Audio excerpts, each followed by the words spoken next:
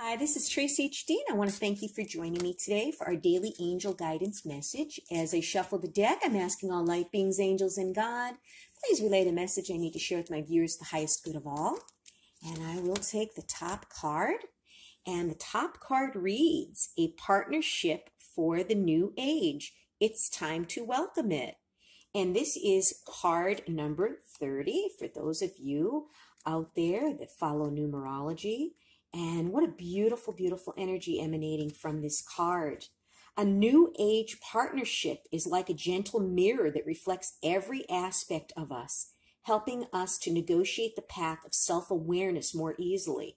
In this partnership, we feel as though we can fly. It gives us the strength to believe that anything is possible, that we can grow and be a mutual support to each other. It teaches us that everyone and everything is unique and divine. This partnership begins where desire for the other person ceases, replaced by a tender merging where possession and control give way to letting go and freedom. Are you ready for this? You've drawn this card because your soul path is touching that of another person. The two of you now have the opportunity to combine and merge your paths for a time that will be mutually enriching. Alternatively, you're already in a partnership, and it's going to be different for all of us because this is just a general reading. But for those of you that are already, with someone, this is, now this partnership is demonstrating the required maturity and necessary willingness to reveal itself as a partnership worthy of the new worlds.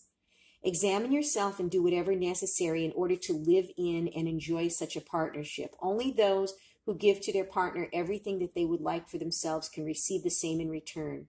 Your partnership will be a mirror for all the partnerships of the new world that merge in the future. However, this card is also telling you that now is the time for action.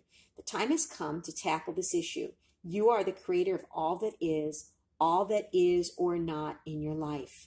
It lies in your own hands. What a beautiful message today. If you've enjoyed this reading, please like it by giving it a thumbs up, comment down below, share it, above all, subscribe, because I will be back with more.